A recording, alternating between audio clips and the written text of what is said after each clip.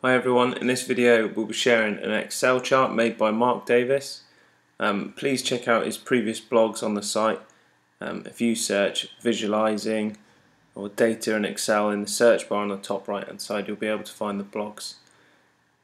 So here is just an example of how Mark has used those Excel skills to show us different levels of success with host nations at the Olympics. So what you're seeing now is all worked out from this data here. So you see it's probably worthwhile having a look at Mark's blogs, because in those he teaches you how to do some of these things. Okay, so it's quite interactive with this whole click here. So I click there, we'll look at USA. So we can see when they first hosted the games there was a drop in their number of medals, and then there was a drop leading up to their next hosting, and then a further drop.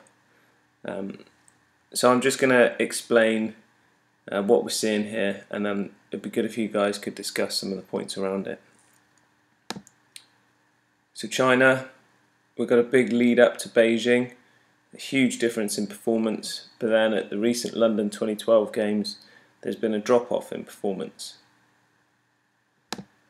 Team GB, we all know we've done brilliantly this year, and as you'll see there's been a gradual rise up towards the games.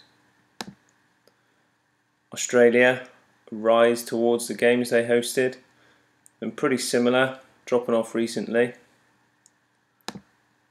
Spain, another rise towards it, and then a fall off. South Korea, once again another rise, and fairly stable from there on. Greece, another rise, and then a drop off. So looking through all these different points here, we'll see that there's rises and falls. So it'd be good to discuss, is there mainly falls after the games? Is there a rise in lead up to things? So I'll just let the video play on for a bit now and have a look at the stats yourself.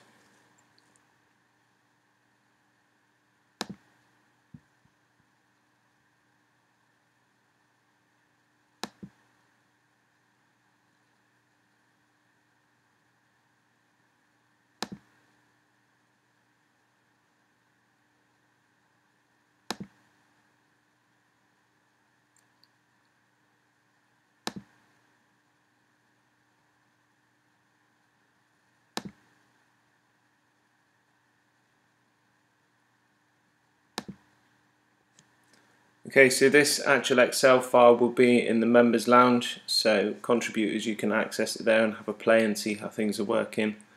So guys, please feel free to discuss this, and once again thanks to Mark Davies for this nice visualization.